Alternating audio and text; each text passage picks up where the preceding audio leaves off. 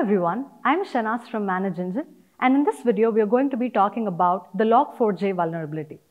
Log4J is a software vulnerability of Apache Log4J 2, a popular Java class used for logging error messages in applications.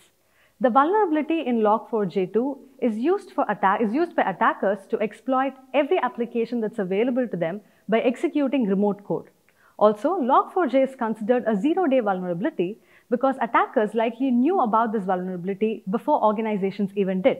And in fact, the severity of Log4J is too high that the MITRE organization gave it a CVSS severity score of 10 on 10 based on its complexity to patch and also the ease of use in terms of attacking and exploiting the Log4J. In fact, the latest version of Log4J can be exploited by executing just one simple line of code. The Log4J error messages that are being logged contain a format string which reference to classes that are outside, which refer to external classes, and these external classes are referenced through the Java naming and directory interfaces, which is also called the JNDI.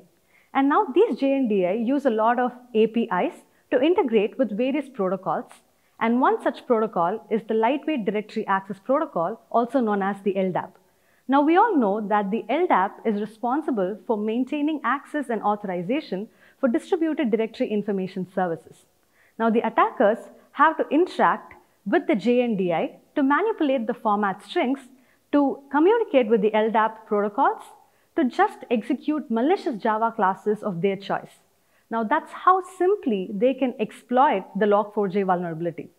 Now, in terms of patching or in terms of remediating the Log4J vulnerability, you can't do much, but you can update to the latest patch available, which is Log4J version 2.17.0, or you can go one step further and configure really stringent outbound firewall policies or outbound firewall rules.